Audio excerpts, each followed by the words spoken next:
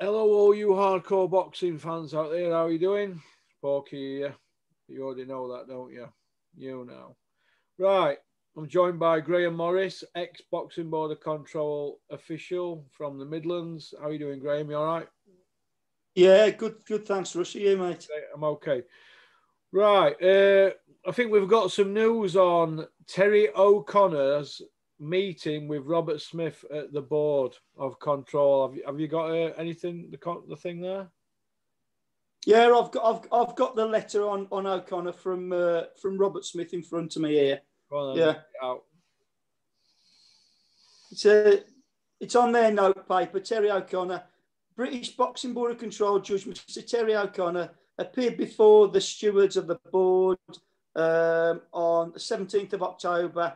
Blah, blah. It says allegations made on social media. I'm just reading it off here, Russ. Sorry, bear with me. Allegations made on social media about O'Connor having a mobile phone. Following extensive considerations and footage and Mr. O'Connor's evidence supplied, the stewards are satisfied that Mr. O'Connor was not in possession of a telephone or handheld device whilst carrying out his duties as a judge in the contest between Lewis Ritchen and Miguel Vasquez, and his scoring of that bout was not affected in any way. In addition, Mr. O'Connor's scoring of the bout was considered, and whilst judging a contest is subjective. Well, we'll get on to that because, and following Mr. O'Connor's explanation of how he scored the bout, the stewards are satisfied that Mr. O'Connor's final score reflected his own opinion of the contest. So they've totally backed O'Connor up. Yeah. Why can't we, the public, hear Terry O'Connor's explanation about the phone he were looking at, why he were looking at, and how he came to them scorecards? And plus, we're in a sport here, boxing, where it's a very controversial scorecard, the most controversial in the last 10 years, people are saying, in the UK. So if it's that controversial and it's a phone he's looking at during the fight, why isn't there a criminal investigation? Because people have bets on the fight. Yeah, exactly.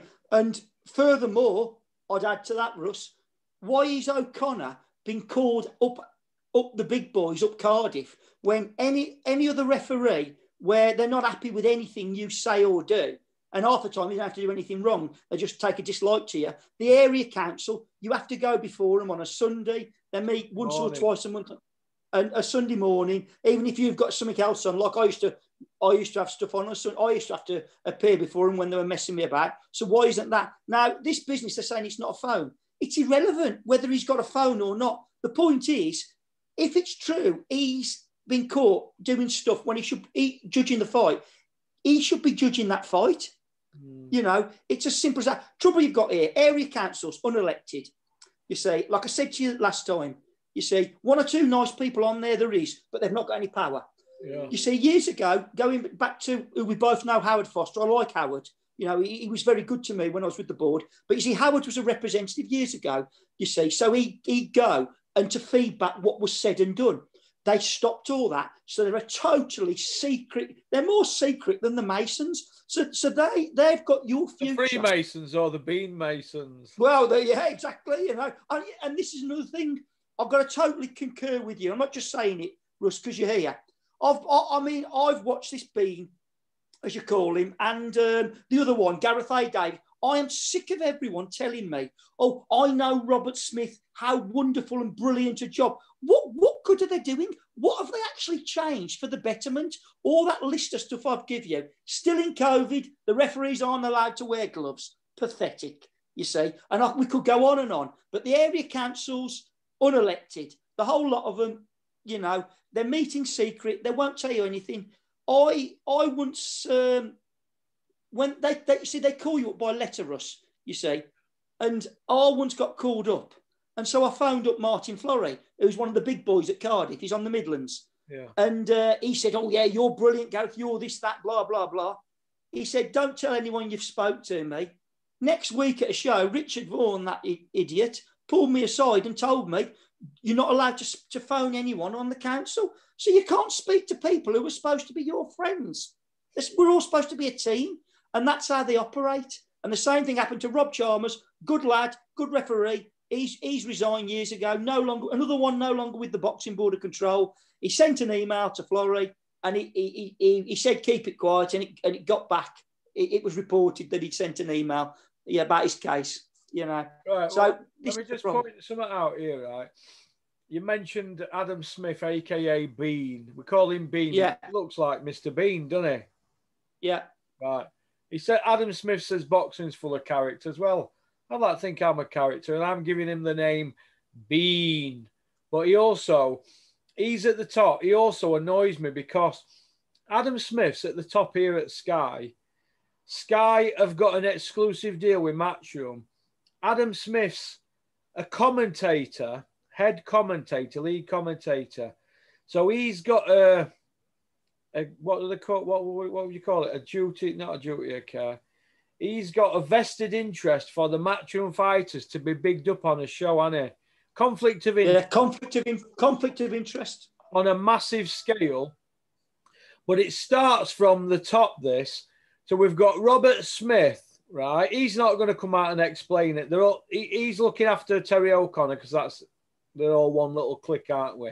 And then you've got Adam Smith. He's not going to come out and pull people up like Macklin for being biased, Tony Bellew for tweeting constant rubbish and rimming matchroom fighters, and Johnny Nelson. Now, these people are now a cult. It's a cult, but it starts from the top and it goes down. And it sends a message, the wrong message to everybody else. Do you know what I mean?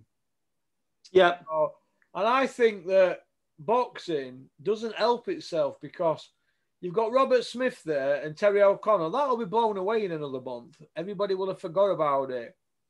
Adam Smith's been doing this for years. He talks constantly on the shows when he's commentating, and it's annoying because we don't want to hear about what a fighter has for breakfast in the morning. You go and put a Muhammad Ali fight on with George Foreman. Go and put that on TV. The commentators don't talk like Adam Smith. Constantly in your hero. I mean, how can Macklin or people like Carl Froch concentrate when they've got Bean constantly going on and on? And then you've got him doing interviews after interview after interview constantly on YouTube channels. Would the head of Channel 5 Boxing be doing interview after interview after interview on YouTube? No, they won't. Would the head of BT Sport be doing interview after interview after interview? No. Would they be commentating on shows? No, they wouldn't. So Adam Smith's a conflict of interest. Years and years and years ago, let me tell you this, and I know you're watching Bean. Chris Brown were head of Sky. You won't remember this. Chris Brown were head of Sky.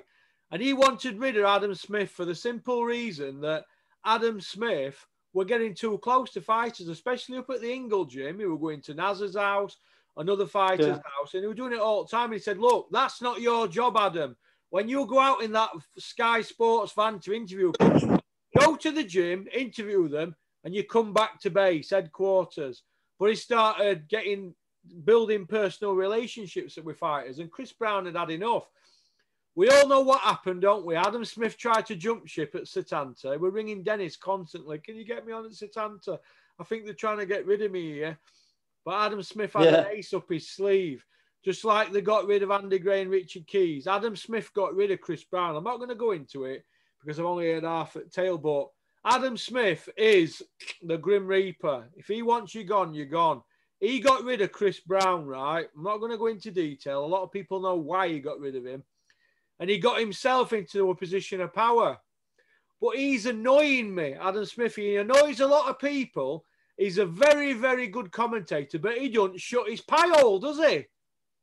Yeah. He should be quiet now. They've made a big thing this last week. Macklin and Adam Smith have been doing interview after interview after interview, ramming it home that they weren't biased at the weekend. Heaven forbid they should pick the wrong guy that won. Vasquez won and they picked Vasquez. Fair enough. But that's your job to do that. Your commentators. Macklin's running an unofficial scorecard on the screen, and Adam Smith. They're there to say who they think's won, but they're not the judges, but they have to not be biased. Now, they keep going on about, Ritson's a matchroom fighter, and we didn't pick Ritson to win. Ritson is not a matchroom fighter. He's an MTK fighter. He's not a matchroom fighter. He does not have a matchroom deal. So why did they keep saying, well, Ritson's a matchroom fighter. We picked Vasquez. We're not biased. No, but you've been biased for a long time, haven't you? Many, many years. And since I've created this shitstorm on them, they're all coming out and now they're known as the unbiased. It's like a pop group, isn't it? We're the unbiased. Do you know what I mean? So we've got them on the run. We're only a small channel, and people who follow me, the proper hardcore boxing fans, but they all want a fair sport. We want it done right. Yeah. Like this weekend, you've got today. Well, it is weekend. Martin Murray against Billy Joe Saunders. Now, that's not a bad fight because they're both being inactive, but it shouldn't be for a world title, should it? The belt shouldn't be on the line. But the WBO, they're going to get the noses in the trough and get the sanctioning fees. But it shouldn't be a world title fight, that. Martin Murray's in his 39th year, and he doesn't deserve a world title shot. I'm pleased he's getting a payday, but the belt doesn't need to be on the line. But the WBO, they're not bothered. They're just like all the rest of them. You heard Mayweather's interview on IFL the other day, didn't you? So it's rotten to the core and nobody's doing a thing about it. It starts from the top, from Robert Smith down to the referees. They don't have to answer to anybody. Then you've got Adam Smith. They're bigging up Matchroom and Robert Smith and everybody that... It's a cesspit. It's becoming a cesspit and nobody's doing anything about it. That's right. Everybody knows what's going on, but they're turning a blind eye. It's a fucking joke. Yeah, it is. It is. But Conor needs to come out and explain himself in public. We want to see a statement from O'Connor. You're on your phone in the middle of a title fight. Why is that? Who's texting you or who are you texting? What are you looking at? What is going on? Do you know what I mean? Yeah. Yeah. It's such a bad scorecard that the police should be looking at O'Connor's phone. It's that bad. And another thing, Michael Alexander got off lightly. His card was shocking as well. Just because he didn't get caught on a phone, everybody's not mentioned his name, but Michael Alexander should have to explain his scorecard as well. Never mind Terry O'Connor. You know what I mean? And Marcus McDonald, they all should be up there and explain. Well, how were the 9 rounds apart? It's a 12-round fucking fight. They're 9 rounds apart. What the fuck are they looking at? Yeah. I'll end up with a fucking ulcer, mate, again. I'll end up with an ulcer doing that. Get me back on that car pitch. Get me back to normality because it's shit and it's starting to do me head in now. It's really starting to fucking annoy me. It's in front of our eyeballs. They're not even doing it sneakily. It's like they're in the middle of a fight. Like that with phone. Looking at phone. In the middle of the fight. They're not even glancing at it. They're fucking holding the phone. But you see, the A-stars are untouchable, Russ. Video now for swearing. Go on, you were saying. The A-stars are untouchable. Every other class of referee with the Board of Control gets reports written on the refereeing on every single fight. And as I brought that up last time, that's a joke because the people writing the reports have generally never done the job, but they won't show you the reports. That's Robert Smith. There's another thing he's done nothing about, like I said before. But you see, the A-stars, nobody writes reports on them. They're untouchable. Same here. If that had been a referee that wasn't an A-star, he'd have been called up before the area council. But O'Connor, oh no, he's too big for that. He's too important. So he can go to Cardiff. You see, why do they have these meetings? Like you say, why does each area have these meetings? Some of these area councils are causing absolute chaos. They're ruining me. They're ruining Jeff Hines' career. But why have we got no representatives on the council? Why can't we know what's been said? You're not even allowed to speak to the council reps. That's the kind of shoddy, pathetic organisation the Board of Control is. Yeah. Yeah, it's not good, mate. It's not good at all. Nah. What else did you want to bring up? Yeah. There's so much, as I say. I would like, if we could touch, because it's relevant here, because he's actually suing the board. Jeff Hines, if we could, please. Right, now, I've refereed with Jeff Hines at the York Hall. I've refereed with him other areas in the Midlands. Frank O'Sullivan, who a lot of your viewers might not know, but people in amateur boxing know. He's in the Boxing Hall of Fame. He's a world-class trainer, simple as that. But he, like Keith Scott, ex-Link Club, another brute, they won't go pro. They don't like the pro game, right? And he said Jeff Hines years ago was a very good referee, and Frank is respected, very, very, well, like I say, he's in the Hall of Fame. Now, Jeff Hines, he's suing the board at the moment because he was told he could leave a show. He'd done his refereeing. You have a number of referees at most shows. He went and got disciplined over it, and he gave his explanation, and they accepted it. And then they put on the website that he'd been given words of advice. O'Connor's not even been given fucking words of advice. And Jeff just sent 3 letters to Cardiff saying, take that off because it's defaming my character. You know, it's saying he's done something wrong, Russ. Now, this is why he's suing them. But I'll tell you now, Jeff Hines put on Twitter, I'm not on there, but he put on Twitter a while ago that he'd refereed something like 2,000 fights or 1,500 fights. Now, that's all he put, Russ. He didn't say a thing about the board because Jeff knows the score. As soon as you open your mouth about the board, you're finished. He got disciplined over that by the Southern Area Council as well, right? Another time, right? I tell you, Russ, you know, with your experience watching boxing, Screen's froze, Graham.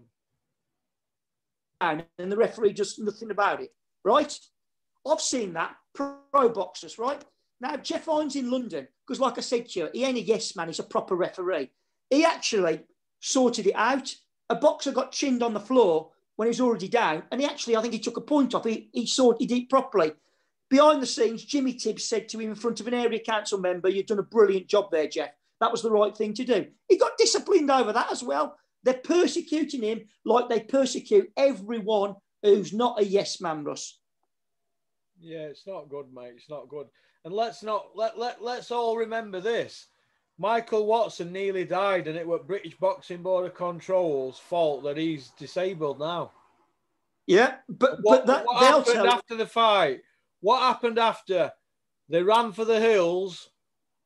They ran for the hills, didn't they? Along with Barry. Exactly. Well, you see, it's known. You all ran out and left Michael Watson. And Frank Warren had to pick the baton up. Am I correct? Correct. Frank Warren pulled them out the board, didn't he? It's well known. I think, you see, the board were in London. Now, why would they move from London to North Road, a semi-detached house in Cardiff? Michael Watson bankrupted them, and it's well known. Frank Warren bailed them out. But Michael were in that situation because of the Board of Control's incompetence. And because they won't change are there now? Robert Smith's still there now, isn't he? All of them. Charles Giles, I think he was a butcher. Charlie Giles, I'm on to you. I'm on to you, Yeah. Charlie Giles, you fucking shower of shit. Yeah. Well, look. You see, in what Mike Watson, as I said to you before, was a high-profile boxer, and obviously he had a bit of cash. He could sue them. Bruce Baker, who was a board member, he got. I think the board bankrupted him. You know, he sued them. He was with the board. He sued them. John Joe Finnegan, serious brain injury. How many years later, the board I don't think paid him out to go. John Joe Finnegan, he accepted an offer though, didn't he? He has had an offer from the board, apparently, I've been told. And they're still suing him for something else that they're not happy with or something. So he has had some money out of him, hasn't he? Well, it took years and years and years, and he still hadn't had them because he did an article in Boxing News a few years ago about it. That must have come up recently that they've not told me about. It's all shrouded in mystery, but it's shrouded in mystery, Graham, with the board, in my opinion, because they are shady shithousers. When they see me at a show, they look away. When the drug testers see me, they look away as well, because I tell them straight, right? The drug testing people in this country, UCAD, is a fucking joke what they do with boxing. Liam Cameron got 4 years for one charge. Yeah. Tyson Fury had 3 charges and he got 2-year ban. What's all that about? But that's another story. Yeah. The Boxing Board of Control are giving people fines out, and they've got no power to do that. Anybody who gets a fine from the board, you don't have to fucking pay it, right? You tell them to fuck off. Tell them straight to fuck off. Sue them. But the problem is they've got all ex-barristers on fucking board like that other shithouse. John Reese, he's a shithouse, isn't he? John Reese is a shithouse. I'm putting it on you as well. QC, isn't he? Well, he's a QC, but my information a while ago was, Russ, that he was forced to resign. Oh, is he gone? Is he? Like I said, he needs to. Shit. That's what I was told. Like I said the last time, we know what we're doing.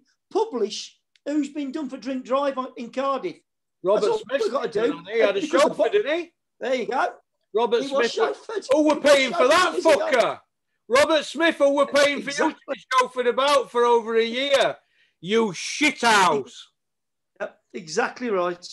Exactly right. It's unreal, but they just do what they want because they're totally unaccountable. There's no outside agency. There's no HR. There's nothing. They don't bother me, you know, board. They sent Dennis a letter, said, Dennis, we're pulling plug on your show, suspending your license.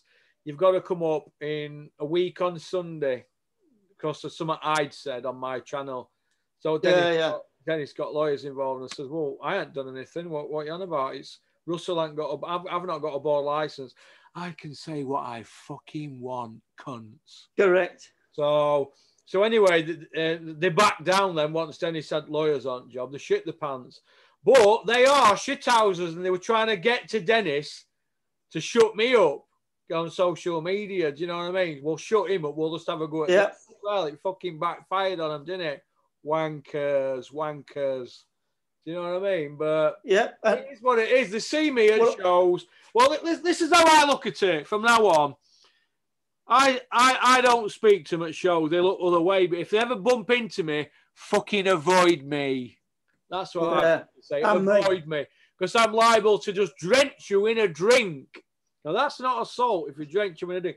If I've got a full pint in my hand, any of them, and that includes referees who I don't like, I will drench them. In fact, all my followers, if you go to a show and you see Terry O'Connor, I want you to fucking drench him, or that Ian John Lewis. Drench them in a fucking drink. Shithouses. And Robert Smith, Charlie Giles, bent, corrupt cunts, a lot of them. Drench them. Anyway, where were we? Yeah, they're a disgrace. But Russ, touching back on poor old John Joe Finnegan, right? And I know this for a fact because I went round I was invited round his house and I went. Yeah. He had been literally years, something like 5 years. His mother had sent all the medical documentation. The bloke's half blind. His wife's gone now and took the kids. He's living with his mom. He can't ever work again. He was in a bad state. He could have died over that severe brain injury where he had the operation. Now, I went round his house after about 5 years, where since he'd had the injury, the board still hadn't paid him out, and he got solicitors involved because I went round, gave a statement, and gave my number to the solicitors. So, if the board have finally done the right thing, why did it have to take literally so many years and years and years? Michael Watson's took years though, didn't it, to sort, didn't it? They put him through. Yeah, but you see, these weren't paying out, and at that show at John Joe's, I wasn't there, but I know the referee who was there, who's since left the board, and he told that shit ass Richard Vaughan, it's dark in here, the lighting's bad, and Richard Vaughan said, "Oh, don't worry, we'll get away with it," And he's now got a job behind the scenes with Mick Hennessy. And he knows about as much about boxing as he does about nuclear physics. Mick knows a lot about disgrace, mate. Mick knows disgrace. A lot about boxing. Mick Hennessy, he's a good boxing man. Yeah. Great then. All right then. Well, we've blown a few cobwebs off, and it's now what time is it? It's 8:10, and I've been at it all day. I've only just got in, so I'm going to love you and leave you, Graham. It's been nice to speak to you. I hope you and your family are all right, and you have a great weekend. Try not to get too het up about the British Boxing Board of cunts, because that's what you are, cunts. They are. So, as I know, an eminent guy calls them. He calls them the British Boxing Board and no control. Yeah, the British Boxing Board and no control. There is no control, and it needs a new sanctioning body or governing body to take over and get rid of these people that have had their noses in the trough like pigs looking for truffles. Whatever they've had hard at job at the moment, consider it severance pay. Take the train and get out of Dodge. Get out of Dodge. Exactly right. Russ, what sums them up? There was a saying years ago that power corrupts, and absolute power corrupts absolutely. Lord Acton. And that's, you can put that straight at the bud. All right then. Well, listen, you take care and all the best, Graham. Cheers. All the best, Russ. Thanks again, mate. Cheers, mate. Bye. Cheers, mate. Bye. Bye.